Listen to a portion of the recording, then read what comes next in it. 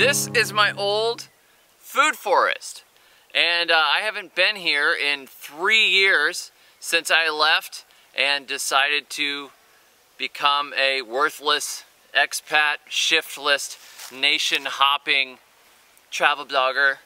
I'm just kidding. I'm not shiftless. This whole area here, this is the food forest, and it is, there's nothing gone from this thing except bits and pieces that decided they were going to die or they got too much in the way. But the fruit trees are here, there are berries, there are roots and herbs and natives and wildflowers and all kinds of amazing things that are here. So I came up here and I'm helping my friend who owns the place to do a little bit of chopping and dropping and cleaning up and figuring out what's what, because I actually planted so many things I don't even remember what I put in here. So it's been sort of food forest archaeology. But the exciting thing is that 9 years old, maybe 10 years old, this food forest is ridiculously productive with fruit. We are picking the most amazing citrus and wandering around. The mulberries are just loaded, the pears, the persimmons, these things are all coming in, and I wanted to take you through and show you a tour of what my food forest looks like now.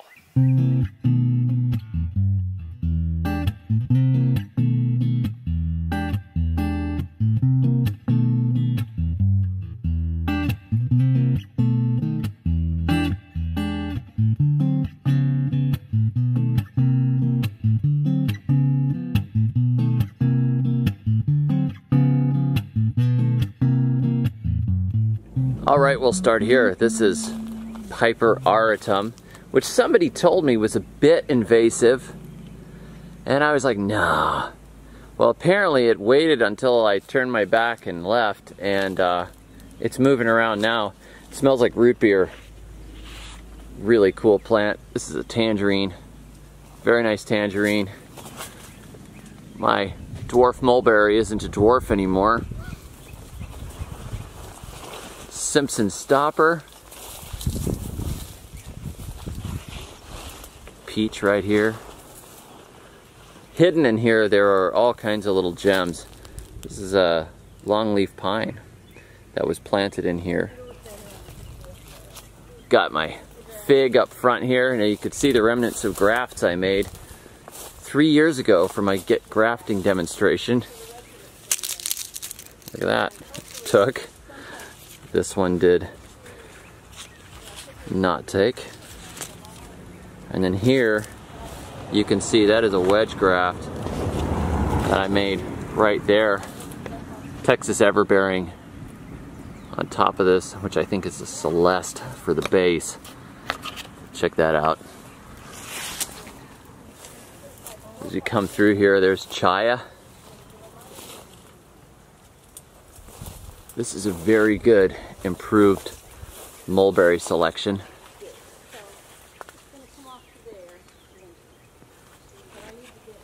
Come around. There are blackberries back here that planted themselves. There's some palmetto that planted itself. Some in here, you see this tree was actually knocked down. This is a Christmas palm right here, which is actually a little bit out of its range, but it's been mild lately, so it hasn't died. A lot of weeds. Just move in and they make it a forest. All you got to do to make this system all tighten up again is go through and chop and drop, prune things way back, get out the stuff that's kind of in the way, and just kind of hack some paths through and let the weeds fill in the space. I'll show you something while I'm back here. Dioscorea alata.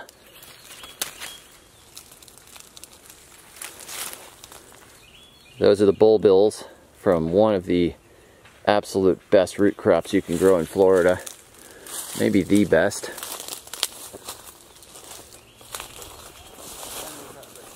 Got a native bay right here. This was here when I was here. Died back a little bit and came back. A lot of these towering ones here. In front of me here I have the cassava, and then back here I've got Tithonia diversifolia, the tree marigold, Mexican sunflower. Got a banana here. in a little microclimate. We've got a blackberry coming up right there. Right here we have the Iowa kumquat. This needs to be cleaned up and opened up. There's oak pieces falling over it. Take a look at these guys. These are really good. These are a very sweet citrus, highly productive. They hang on the tree for a long time. You can eat them skin and all. They're like eating a little bite of sweet marmalade. Fantastic. As we come through here, look at those. We just got to get a close up again. So, I have an autumn olive right here, which is a nitrogen fixer. It also makes an edible fruit. And you can make ketchup out of the fruit. One of my figs here. Look at this big, beautiful fig. Said all this stuff just needs to be cut and dropped a little bit. If I had a weekend, I could really put paths through here again and do some serious work. And we're actually doing some clearing and cutting and helping out right now. There are so many blooms on this autumn olive. The thing's going to produce like crazy. I have plants in here that I can't even remember what they are. Pears. This is a honey locust, which was cut down from the top because it was getting big, and took it down and fixed it. And there's a pear back here that died. Back there is Pindo palm. And then up above here, this is another dwarf mulberry. You can keep this type small. It just needs to be pruned every once in a while, and she's still going to do that. It'll be pruned back. These right here are really good Japanese persimmon, which probably most of you know. This is the Fuyu persimmon. Just waking up. This is spring. It's been a nice wet and warm winter, which is great for food forests, especially in our marginal between temperate and tropical climate. This is a Confederate rose that I planted there a while ago. Come around here, look at this. I planted this bottle brush tree to bring the bees in, and the hummingbirds like it too. But the honeybees come in, they just work those blooms. Wasps come in and work it, but I put it in here amidst all of the fruit trees on purpose. Look at those bees working. I put it in here because if the bees are over here sipping nectar, they're getting used to being in the yard, and they're going to be around my fruit, which is what I want. And I saw this bottle brush tree at a nursery, and it was loaded with bees, and I said, that's what I want. I'm going to plant that thing. Right here we've got another, this is a pear right here. This pear has some grafts on it, and I'm not sure which varieties I grafted on it anymore. Probably did. Oh yeah, I named it. Look at that graft. This is the mosswood pear. This needs to be taken off because it's restricting growth. But this was an old pear that somebody found. Just stick you right there. Just stay. This is an old pear variety that somebody gave me a piece of, and I just tacked it on in the spring. And it's growing. So part of that tree is something else. Look at this cactus right here. This makes an edible fruit. I'm not sure what the species is. Got this crazy grass right here. I can't even remember what it is. St. Christopher lily. Another beautiful fig. This is the velvet bean, Mucuna pruriens, variety utilis. And this is naturalized in the yard because it hasn't been replanted in a long time. It just starts itself and it grows, and it's a testosterone booster. This is another dwarf mulberry. Look at that thing. It's awesome. And look at how many fruit are on it. Fruit, fruit, fruit. And as we come around here, it's a native plum, which hasn't leafed out yet. And then here, this is a fruit cocktail tree. Right here, this is a very good key lime quat. And then there is a Meyer lemon,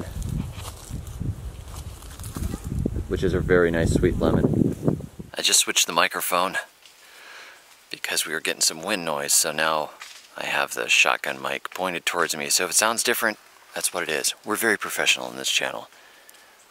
That's the key lime quat, and right alongside it, that is the Meyer lemon, which is a very good sweet lemon. I don't remember what this is. I planted so much stuff. There are blueberries in here. The dogwood died. There's an olive right there in the middle, which is looking really good. This is its pollinator over here, another olive. Then we have an edible prickly pear right there, an opuntia.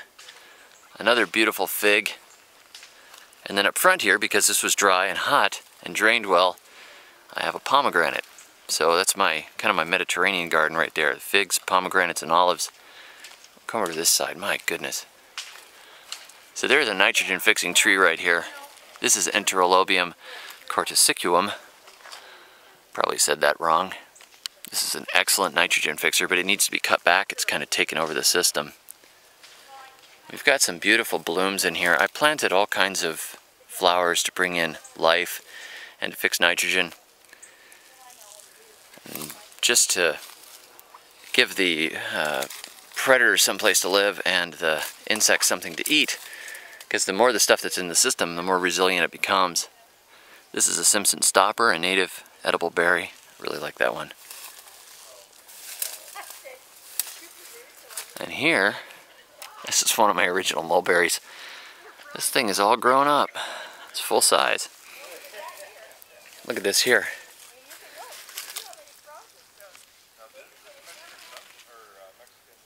This is a variety of hibiscus. Very cool. Look at this guy. Isn't that gorgeous? I don't have that variety anymore. I can't even get through here. Let's cut underneath the mulberry. If you're really short, you can sit at this bench.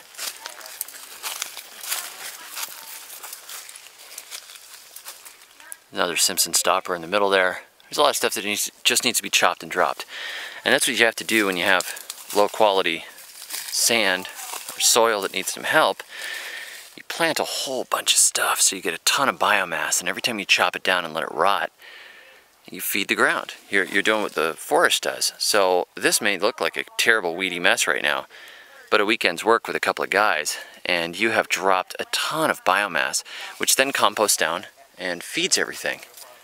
So this stuff is going to be, everything's going to be greener and crazier later in the year, but a lot of stuff is in dormancy right now. I've got some different lilies here. This is coral bean, nitrogen fixing, Florida native. Really like those.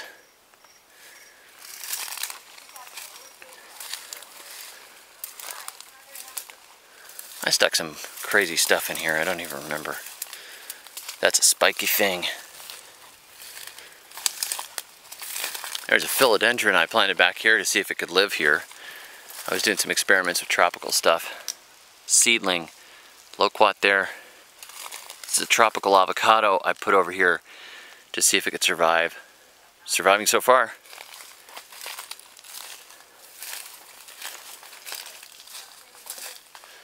This is a gummy berry, an Eleagnus. I've got an orange here, which she said produced amazing oranges, but it's not doing it this year.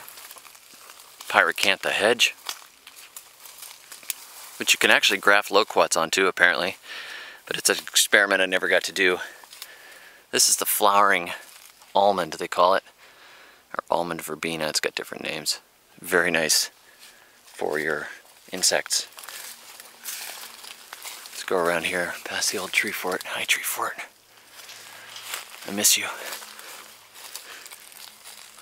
This is another orange, which is also looking really good. This side of the yard I never did much with. I never actually got around to it. Every time I planted something over here, it would die and the weeds would grow again. This is the worst part of the sand. It's interesting because on the same property there are patches of really good soil and patches of really bad soil. This is the bad area. Even despite that, this orange tree here is looking really good. Look at those blooms. Oh man.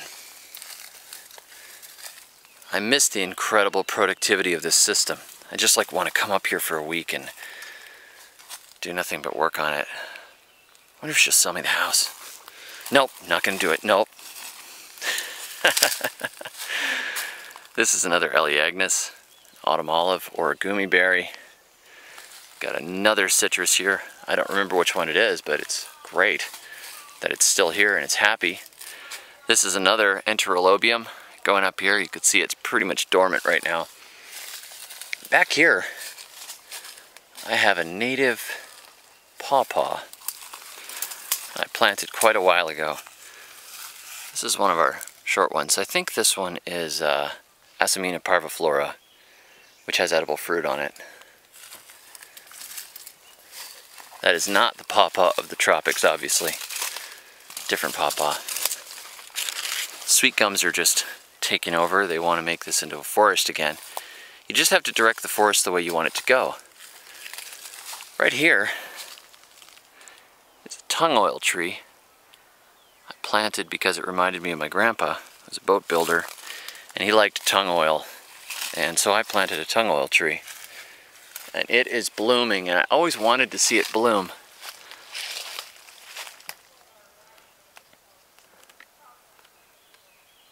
Look at that. And now I can see it bloom. Right here underneath the tung oil tree is the, I think it's called climbing aster. It's a really good insect plant. Very prolific. It's all through here. This loquat tree, the top of it has died back. Seems to have a disease. Some sugar cane growing here, wild. Years ago I planted that, it just keeps going. Right here, I have another Enterolobium. But back here, I have to show you something because this is crazy.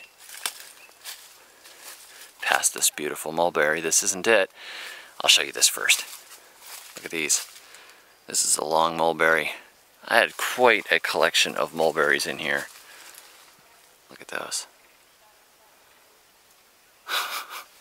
I think that's actually the white one too. Makes a white mulberry non-staining.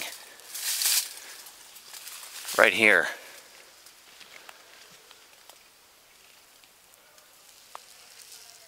This, I'm pretty certain, yes, it is. This is Delonyx regia, which is way out of its range. This is the poinciana tree, also known as the flamboyant tree. I planted it here as an experiment in this little microclimate to see if I could get it to bloom and live. And obviously, it's doing well. It hasn't bloomed yet, but it might be coming. That's pretty cool. We've got yet another mulberry variety here. Tell I can't get enough of mulberries. And then, right here we've got a loquat, which I grafted. Let's see if I can find the graft. There we are. Grafted it. I demonstrated how to graft it. And it's grown together so well. So it's an improved type. The whole top of it's an improved type. It should fruit soon. We've got this was my old yam trellis. The yams are still here. Dioscorea alata. This is the flowering chaya. This is the better variety for butterflies, and it's not as good for eating. Here is the pineapple guava, Suriname cherry, Tropic Beauty peach.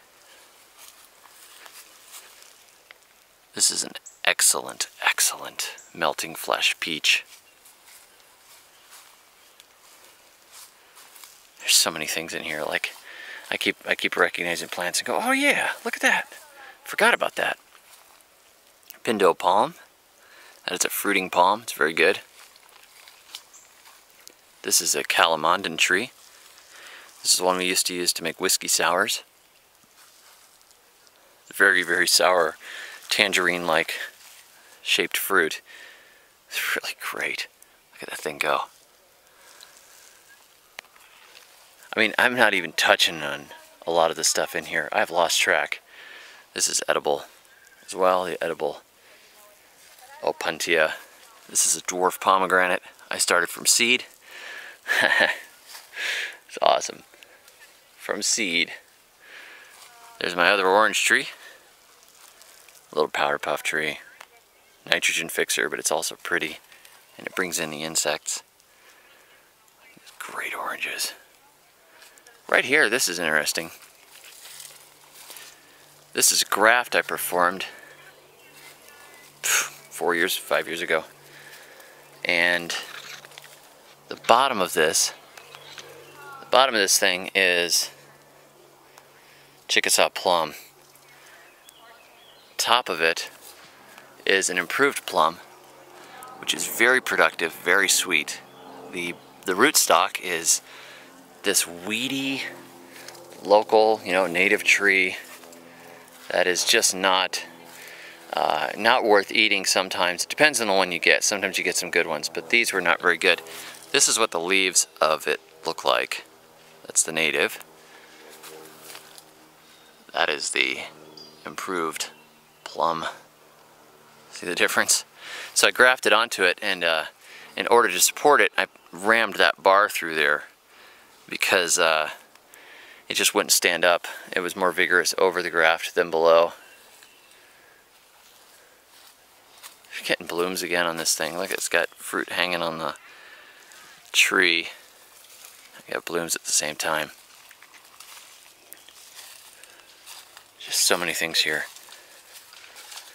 So you could see, the lady that owns it ended up not being able to come to the property quite a bit because she had to take care of a family member who was ill. And so for the last 3 years, this system has been partially tended. She's added some new things. She took a few things out that were in the way or were causing trouble. But for an untended, or half untended, half wild system, you can see it's very resilient. There's a lot of fruit in here, just everywhere. Look at all these loquats. You can't eat the amount of fruit coming out of this place. Pomegranate. Not to mention the probably 100 yams that are buried here that have naturalized and gone wild. Look at this nectarine. This is why I plant food forests. I can walk away and come back and see incredible things happening. There's just so much food in here. It looks like a jungle. It's my favorite. Look at these blooms. It's another plum. This is funny. This is a graft I did. So this section here is different, and the rest of the tree's naked. This part is already growing fruit. Different chill hours on the same. So there we go. Just wanted to show you guys what was going on here. A 9-year-old food forest system, still with tons of food coming out of it. And in the backyard, there's more citrus. There's like 6 more citrus trees. We've got oranges and grapefruits and kumquats. Let's see. I'm going to show you something here. Look at these. We just picked a few. Look at the beautiful color. Just a few. From all that's back here where my old plant nursery was. Way back there, there's a row of citrus. So thanks for joining me, guys. I want you to think about doing this in your own yard. And remember that you can keep it as well tended or as crazy as you like. But if you look at all this biomass, in a very short period of time, you go through here with a machete, a couple of friends with loppers, whatever you're going to do. You go through here and you start chopping. You're going to drop a ton of biomass on the ground, get it under control in a few days, and feed the soil through the entire year because there's so much life in it. This is so much better than planting a few fruit trees in the middle of a lawn. This is a very living, active, breathing, honest-to-goodness ecosystem that has grown up with hundreds of species. I'm just amazed coming back and looking at it a few years later. The things have gotten so big, so productive, so beautiful, and you can cut it down, drop a lot of it to the ground, drop the stuff around the fruit trees you want to feed, get those fungi in there, get the worms happy, and you build a forest floor. And you have a very healthy system, and it can look very nice and clean, like a little woodland, or it can look insane. Different times of the year, for me, my systems look, you know, like both. So, even here, she deliberately leaves these flowers. This is the Biden's alba, which is a native weed, and it feeds the bees. Bees are always working it. Pretty cool, huh? Anyhow, check out my book, Create Your Own Florida Food Forest, if you're interested in some inspiration along this, and you can find more on the website too. But even with me walking away, it's still growing. Trees are awesome. If I walked away from a vegetable garden, what do you think would be left? Nothing. Catch you guys next time, and until then, may your thumbs always be green.